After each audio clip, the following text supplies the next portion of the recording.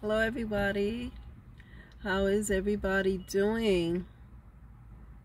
Praise God for another day, brothers and sisters. God is truly good. God is truly good. This is the day that the Lord has made. We shall rejoice and always be glad in it, because God is truly good. With everything that is going on, brothers and sisters, in the world on today, we know that God is good. God is so good. I just wanted to jump on here really quick, brothers and sisters. If you all don't know, I'm sure you all know that there is a global outage of Microsoft all over the world, globally. Microsoft is down. I got the news report early this morning. Emergency Services says 911 lines are down in several states as a mass IT outage causes havoc.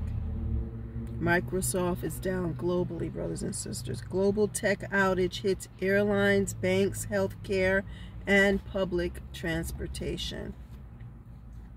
So airlines are going through a lot of things where their flights are canceled. People are in the airport, canceled flights. It's just terrible. Brothers and sisters, this lets us know what time it is.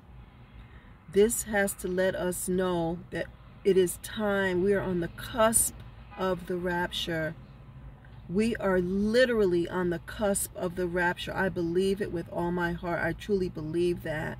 No man knows the day nor the hour, but we can clearly see with everything going on in this world today that we are on the cusp of the rapture, that things are changing. God is moving. God is not playing. He is not playing around. He is not playing around with humans, with mankind, with this world. He's not playing. He's giving people space and time to come to him, to repent. And if people can't see this, I don't know what to say. I don't know what else to say except I pray for you. If you can't see what this is not a mistake. It's not a coincidence. Everything happens for a reason. Every little thing happens for a reason. And for this to go out on today, what is today? Friday, July, what is today? The 19th? I'm not sure what the date is. Today is Friday, brothers and sisters, and all this is happening on today. Today, brothers and sisters, God is good, and he's warning people. This is a warning. This is a sign. We must wake up. We have to see what this is. Be a perfect time, don't you think, for something to happen? Whoever is plotting and planning and scheming against the United States of America, this would be a perfect time, don't you think, huh? 911 is down in several states, and I don't know when it's going to come back up. I don't know. With this global Microsoft outage causing havoc, wreaking havoc, delaying flights, stopping, canceling flights all over the place. This is a sign. God is warning us that we must be ready. We have to be ready. Time is short. Time is running out. Do you hear me? Time is running out. There is no time.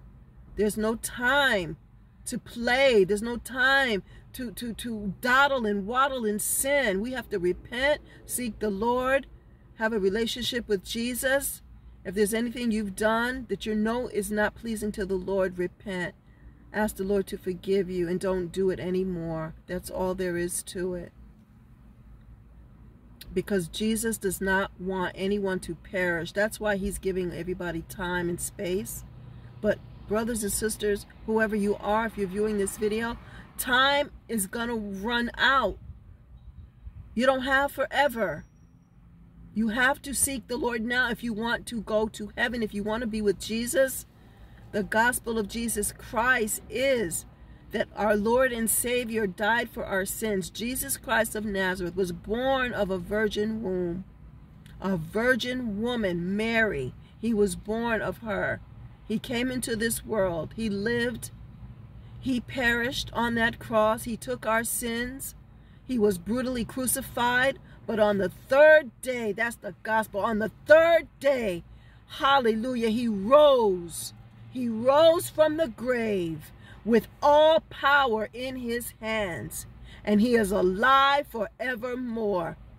He took our sin debt, a debt that we could not pay on our own. Not through our works, not through being the nicest person in the whole wide world. You could not repay that sin debt. So Jesus took it upon himself to take your place on that cross, to bear your sins. And he took it, and he took it, and he never said a mumbling word. He was brutally crucified. But on the third day, he rose from the grave, from the dead, and he is alive forevermore, so that you and I could have eternal life. And how do you have eternal life? You repent of your sins. You say, Lord Jesus Christ, forgive me for my sins. I desire to live holy and to live for you. I renounce sin. I renounce anything that is not pleasing to you, Lord. And I desire to walk the straight and the narrow path. Today, Lord Jesus Christ, I accept you as my Lord and Savior. I believe in your death, burial, and resurrection. And I want to have eternal life with you. Come into my life, Lord Jesus. Come into my heart now. I receive you into my heart. I receive you as my Lord and Savior. Hallelujah, glory to God. And you shall be saved. Believe, repent, repent, repent is very important. Not just believe, repent. Don't do it. Don't do those sinful things anymore.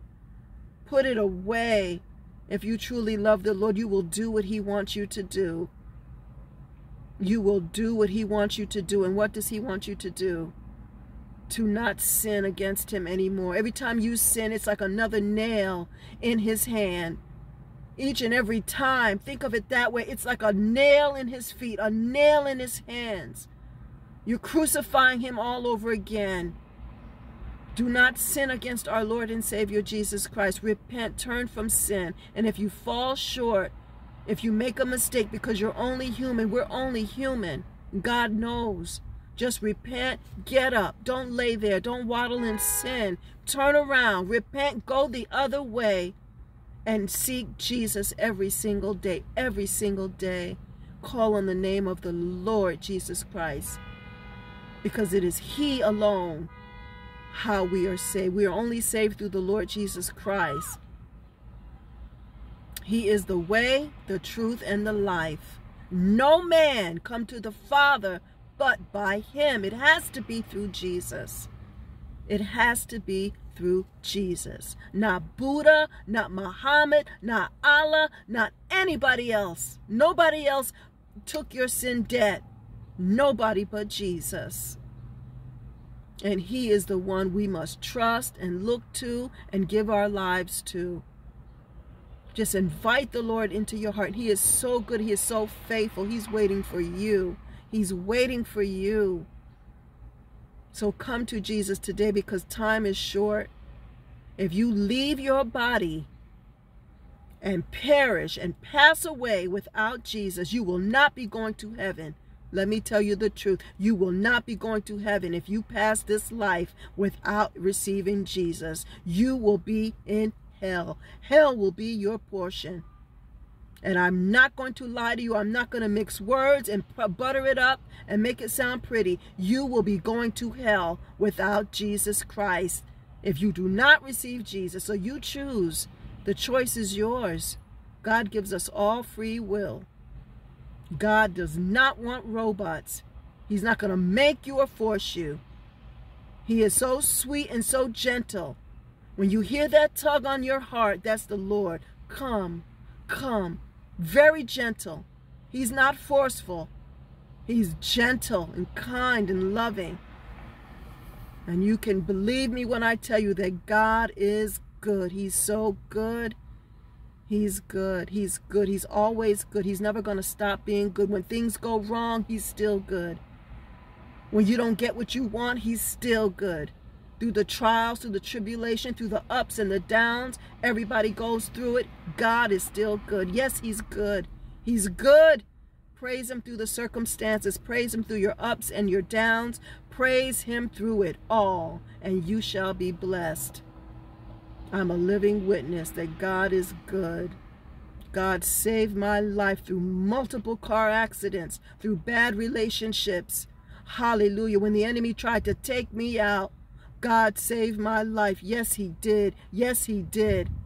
He delivered me from a life of sin and shame and fornication. I am no longer that woman. I am a new creature in Christ, and I am living for the Lord Jesus Christ.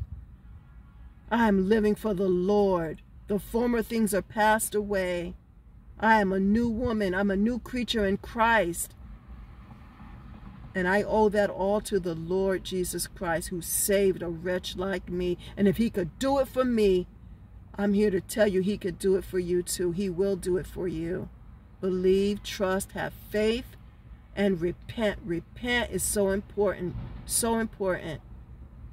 Hallelujah. Glory to God. Believe and receive the Lord Jesus Christ on today. Because all these signs, everything that is happening in the world, through the wars, through the rumors of wars, through the attempted assassination of former President Trump, all these things, how God made a miracle. God proved himself. He showed a miracle to the whole world on that day when he spared President Trump's life. He did it right before our eyes. That was a miracle that he did not perish. It was a miracle. And God is still in the miracle working business. Let me tell you, he's the same God. He does not change. So if you are watching this video and you do not know Jesus, I implore you today to come to Jesus today. And I promise you, I'm a witness that God is good. He's good and he loves you so much. If he could save me, he can save you. He will save you because he loves you.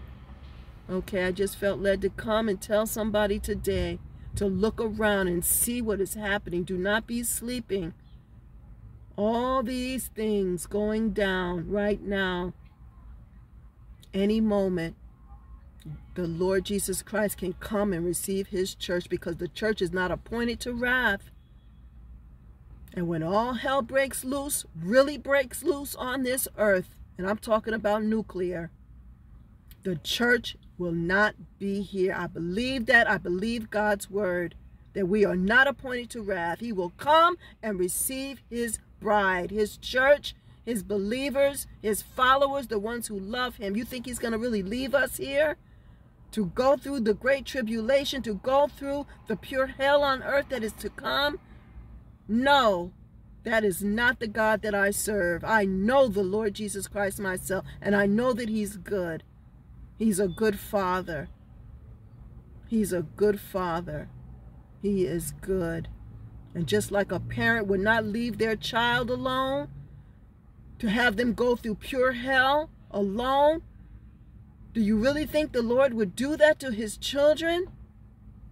No, he will not. He loves us more than our own parents love us. He loves us more than anyone could know. And he loves you. So I just want you to be encouraged. Look up. Look at the signs. Look up, because our redemption draweth nigh. We are close. We are on the cusp of the rapture, to be caught up to meet the Lord in the air. And so shall we ever be with the Lord. And I hope and pray that this message blesses you, encourages you, and that you will continue to seek the Lord. If you're already saved, God bless you, and continue to hold on to Jesus, because we are at the end, brothers and sisters. May the Lord Jesus Christ bless you all, if it's the Lord's will. Until we talk again, have a blessed day. And remember, Jesus loves you, and so do I. God bless. God bless.